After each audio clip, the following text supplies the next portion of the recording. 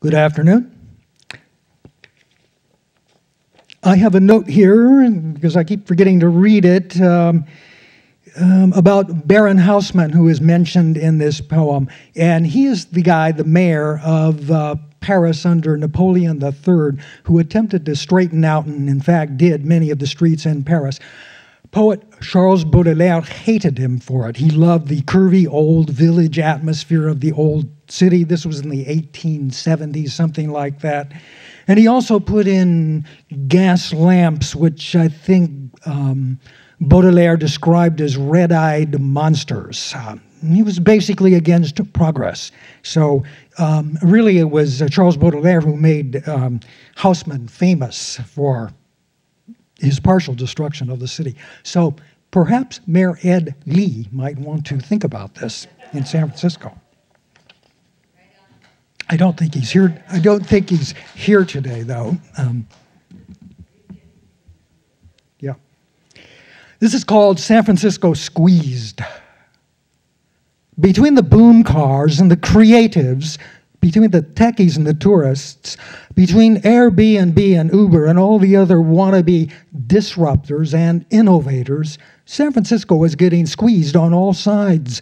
There is no room for poetry, music, or even a pleasant thought anymore.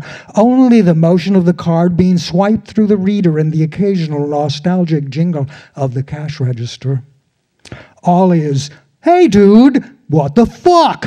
Awesome and cool, which nothing really is in the new economy and city. San Francisco, you have become a sad place. The wind on the bay has gone out of your sails, your inspiration now replaced by software, integrated circuits, and schemers' schemes. The city, or perhaps we had better call it the city now, lowercase, has handed over its soul to money and mediocrity, with tours of all its treasures, private parts included. For a price now, San Francisco, better called Francesca, and without the saintly suffix, will let you feel her up. In Francesca, once proud of its writers, Jack Kerouac is now a commodity sold at the Butte Museum alongside his old buddy Neil Cassidy. In your cool breath, Frank Norris and George Sterling are unfortunately long forgotten, but fortunately not peddled by rough hands. The name Ferlinghetti still rings a distant bell with occasional ghost-like sightings of the ancient bard in North Beach.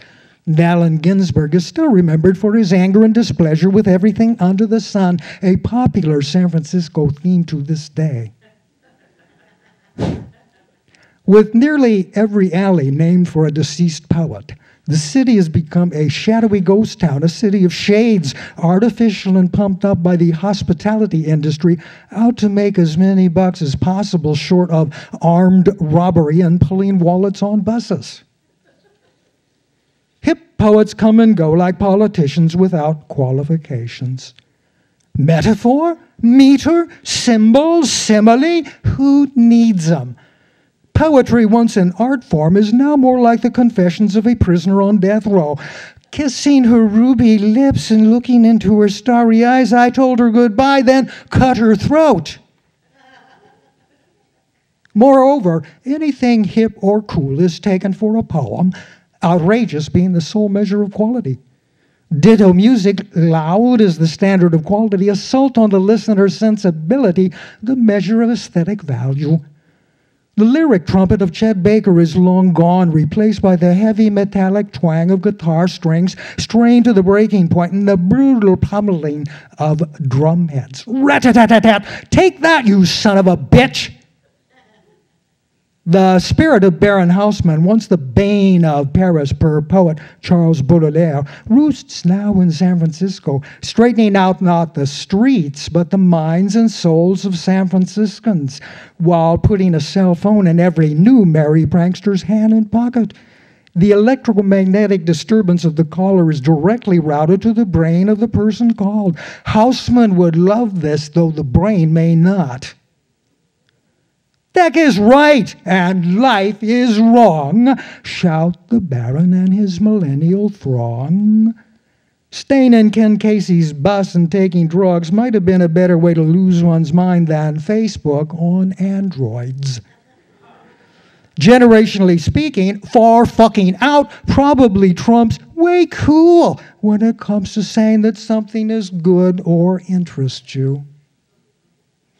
Coffee houses and bars, once the intellectual lifeblood of the city, are now on every tourist hit list. Café Trieste, Vesuvius, Tosca, Specs, must-see attractions like the Eiffel Tower and the Golden Gate Bridge demanding proof that you were there. Sir, can you move for a moment while I shoot a picture of the picture on the wall? And who is that odd fellow with the hat? And while Starbucks was made for techies, they don't always stay there. When it comes to discussions of XML or the extensible markup language or monetizing access to medical statistics on cancer research, these darling kids seem to prefer Trieste or Tosca. Remember Dr. Strangelove? Any day now, I expect these kids to start striking themselves when drinking their double lattes. Why did you do that, right-hand dude? As for the Islamic State, I think cell meetings are held at Specs on Wednesdays, but don't quote me on that one, okay? But let me stop right here. Between one bad thing and another, there was only bitterness to be found, soot, grime, ashes, even excrement, which if swallowed can make you throw up. I don't want to do that today. But I do ask you, dear reader, to consider this. While some of the above may appear humorous, where is the substance in a city that panders to tourists, relegates many of its solid older citizens to gig laborers exploited by young entrepreneurs, and treats the arts, when it acknowledges them at all, like politics, as a personality contest among immature youths trying to appear defiant, disruptive, and outrageous? And what about a city that trades all substantial business to shipping yards across the bay, thereby avoiding all honest labor? With tourists demanding everything, perhaps even your old apartment, with techie entrepreneurs running the show into the ground, and with the arts reduced to children acting out in the back seat of the family car, such a city seriously lacks authenticity. From Nob Hill or Russian Hill, the view is still stunning. But don't look down. You will be appalled at the lack of anything real beneath your feet.